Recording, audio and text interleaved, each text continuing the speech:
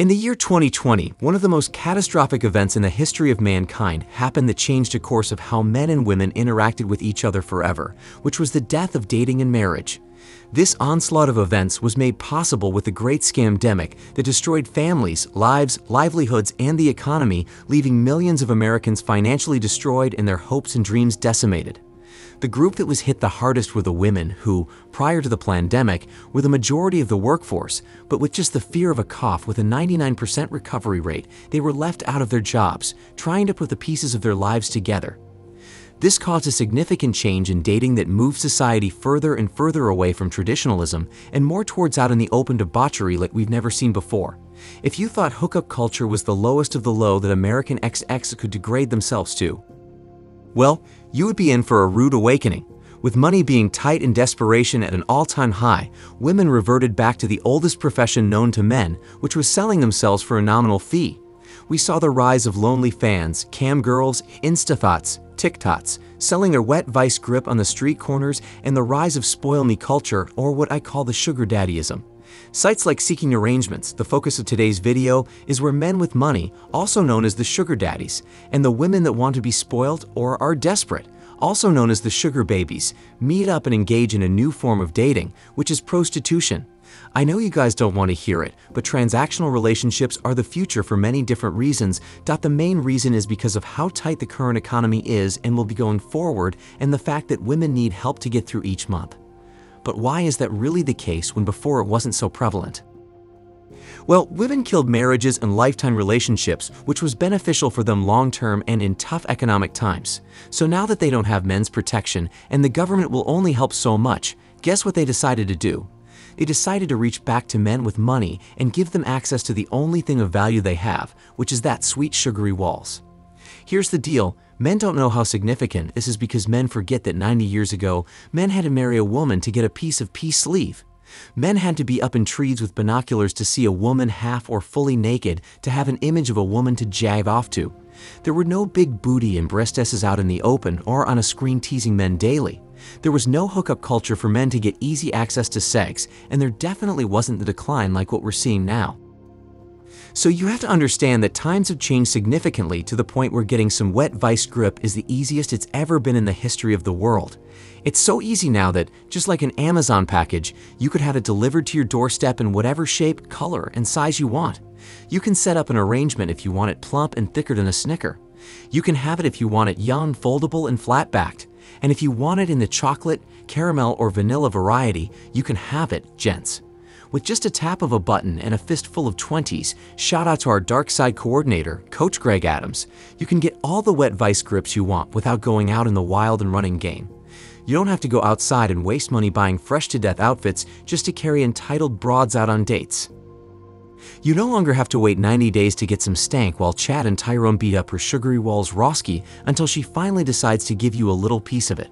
No more of that BS, guys. You get to skip all that and go to the most direct path of getting what you want by just paying as you've always had. The only difference is she gets the money directly instead of you wasting it on dinner dates and trying to impress her. Dudes, especially game artists and broke ninjas, love to act like there's something wrong with paying women to get what you want. In their eyes, if you don't get it quote-unquote for free, then you didn't get her soul or you aren't a real man. Well, Mr. Broke Ninja, did I say I wanted her soul? Mr. Game Artist, did I say I wanted to be a real man?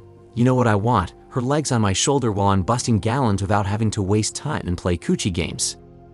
That's what I want, and I would bet that most men who are on the fence about whether or not to engage in pay-for-play are tired of the BS with modern women. Some of these men just want to bust a nasty nut and move on with life without having to waste their time and money in hopes that they might get a woman to lie in their beds. And you know what? I don't see wealthy men having a problem paying to get some wet vice grip. It's always broke dudes and game artists selling hopium that have a problem with men paying for bedroom fun because it messes with their business. Not even women have a problem selling a piece, so put things into their proper perspective and realize that you can't afford to be moral or cling to traditional values when dating is changing in front of your eyes. We can all agree that women are no longer traditional, so why would any sensible man still try to be conventional and do what has failed for most men in the past? The number of dudes out here that are not getting any stank because of the previous hookup culture and women choosing only the top-tier men on dating apps can start getting peace sleeve if they cast away their morality and have a little bit of money. All it would take for incels, virgins, weirdos, low-value men, broke ninjas, men on their grind, men on their purpose, men who went on their own path, free agents, and even the game artists to get some wet vice grip is between $200 to $500, and you can get what you want. Let me ask you this because I know the morality police are irate. How much money does it cost to carry a woman to a fancy date to eat steak or whatever other expensive food just to impress her without the guarantee of beating out the vice grip? Some men over the course of 3 dates can easily spend upwards of $600 or more, and still, to this day, they haven't seen or smelled that wet vice grip, let alone tasted it. But you are telling me that helping a young 18-year-old to buy her college books is unacceptable. If that's your logic, you deserve all the finesse you get. I won't feel sorry for you when ran-through women use you as a foodie call and ghost your goofy butt. That would be your fault, sir. Rich men and men of means don't have time to be running game and cold approaching random women on the streets or at the clubs and bars. That would work against them because most men that got falsely accused were trying to get sex with normie women for free. When you have a reputation and money to protect, you can't afford to be caught lacking by leeches, so it would make sense to just run up on a complete stranger and spit game to hopefully get her to lie on her back. The rich men pay professionals or women selling peace leave on the side, reducing the risks of ending up in court for a false allegation or sexual assault claim. Because it would cost them more money to settle the case or fight in court than if they just paid the money up front, got what they wanted, and moved on with life. That's how it has been for a very long time. With that said, I'm not painting this lifestyle like there is no risk to living this type of life. You'll have to protect your health, money, and life doing these sorts of things, but there are always risks when dealing with women. Unfortunately, you're not going to get the perfect scenario if you choose to deal with them intimately.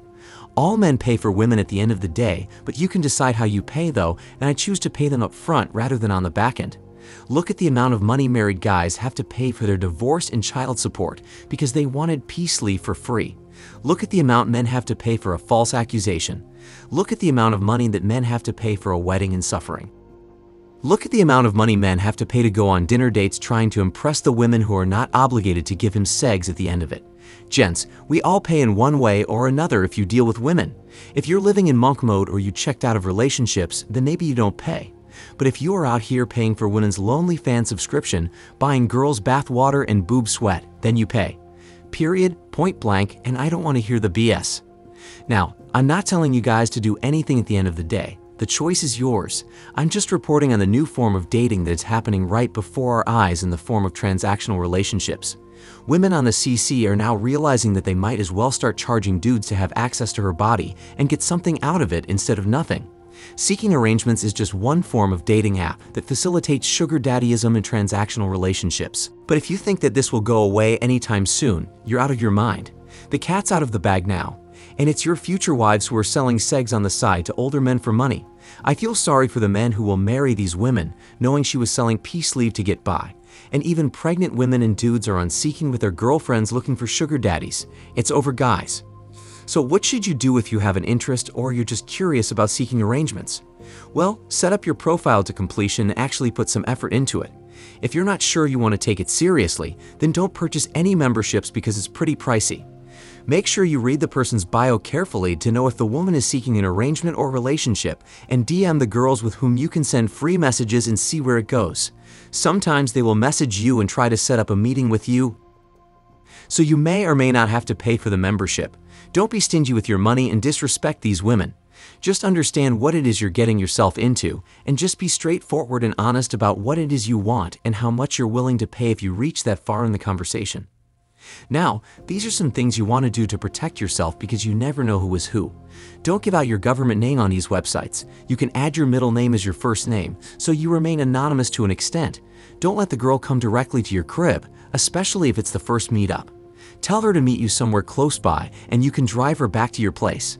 This is to ensure she doesn't come with men to rob you. When she gets to your home, have her leave her purse and phone outside of the bedroom and make sure she turns her phone off. Some women have been known to drug men or set them up to get robbed, so always be on guard. Provide food to eat and let her know your rules in terms of payment. Whether you'll record the session, voice record, or sign a contract like an NDA, let her know ahead of time. Then when it's time to clap cheeks, wear a rubber to protect yourself.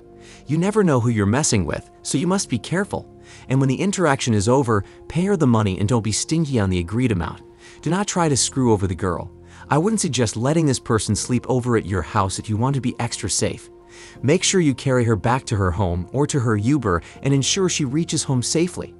Then, to seal the deal, get confirmation that she arrived home safely in her bedroom and she enjoyed the interaction via text, and you're done. Use common sense, protect yourself as much as possible, and have fun, guys. If seeking or pay for play isn't for you, then it is what it is. Don't complain that these women are finessing you and you're not getting what you want. And here's a cold RP for you guys who refuse to pay. The women on sites like Seeking who you refuse to pay are the same women you're running game and cold approaching at Starbucks in the morning. A lot of the time, while you're trying to get her number, she's leaking her sugar daddy kids in her drawers right when you're spitting game. So keep that image in your head the next time you're running game. And are all women doing this? No, but enough of them are, and more are joining each day looking to get spoiled. It's a cold world we live in, gents. You either adapt or get left behind. The choice is yours. Tap the like button and subscribe for more hard-hitting RP content. Share the video with a friend who needs to hear this message so we can help out each other. If you want to donate to the channel or send us any story you might have regarding your experiences with women, the links are in the description box below. Remember, gents, all men pay, so choose how you want to.